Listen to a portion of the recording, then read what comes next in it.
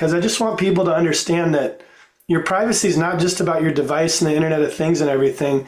It can also be about how your home is used as a surveillance device with the electricity in the walls. Mm-hmm. And this article I'm sharing here is, can you see that, Nick? Yep. Okay, this is right off the Microsoft website. Okay. And they were utilizing this technology that uses 60 hertz electric fields from anything plugged in to your walls, but also from the wiring itself.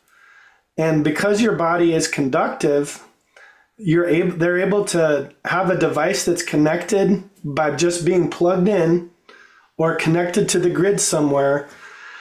They can actually create an image on the screen of what your body looks like just from the electric fields being like receptor antennas in the walls, because you're surrounded by the wiring on the walls, the ceiling, the floor, plus if there's anything plugged in like a lamp or something, that extends into the room, and they're able to more accurately detect like where your body is and what kind of gestures you're making and things like that. I had no idea.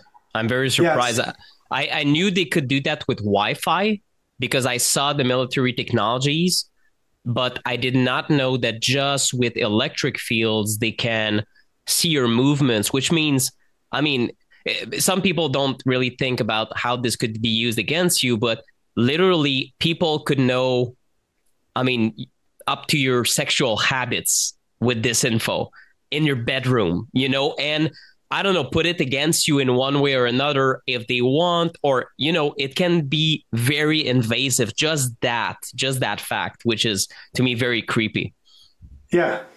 And so they even have a video of it. If you look on YouTube for Microsoft Humantenna, there's a video that shows like the technology in use. And this is all the way back from 2012. And so they were using this technology as a way to like, okay, what kind of gaming system could we use where where we can use your body as a remote? Yeah. So this was one of the technologies that they were exploring. I think with the Xbox Connect, they ended up going with like infrared or something like that. But they were exploring the use of actual 60 hertz electric fields in the walls as a way to create an image on the screen of where your body's at. And it worked just fine.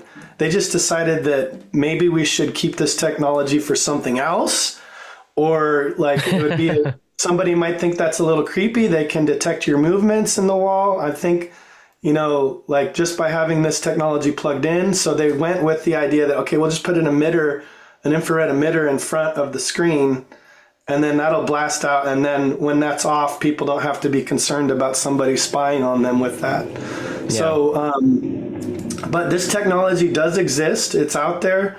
And, it actually provides a whole other reason to shield your rooms in your house.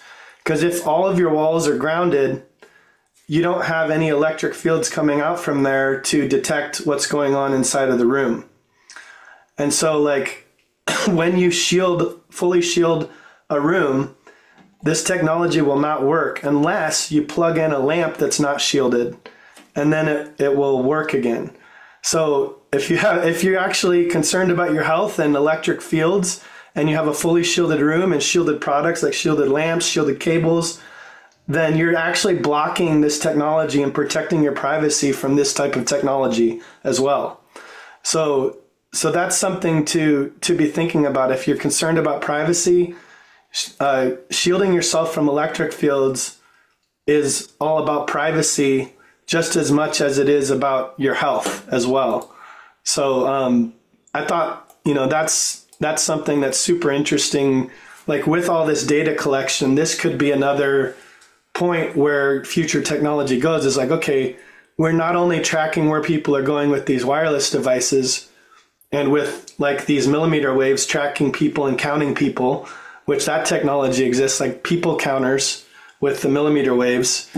But we're also able to, anywhere where there's electric fields, we can detect when there's a conductive object moving through that space. And since your body's conductive, it can detect like where you're at in that space with that type of technology. Hey, this is Nick, the EMF guy Pinot. I am the co-creator of the EMF Circle, along with my colleague, Brian Hoyer from Shielded Healing. What you saw today, this short video, is a preview of the longer interview that we did for our Circle members. Every month, we have a masterclass like one of these, or a Q&A session with me and Brian most of the time. So you get personal support and attention on your EMF reduction journey. So if you want to reduce EMF because you are personally sensitive, or you're just trying to take precautionary measures to better your health and minimize the risk associated with wireless and other types of EMFs, then the EMF Circle is the place to be. We have a ton of archives now. We have several months worth of Q&As that you can listen back to. Everything is recorded. You can either join live or just listen to the replay. So we have a cars masterclass. We have a free protection masterclass also that we did. And we're going to have several other masterclasses moving forward. So we hope that you join us inside the EMF Circle. Just visit emfcircle.com or click the link under the video to join us. I hope to see you then.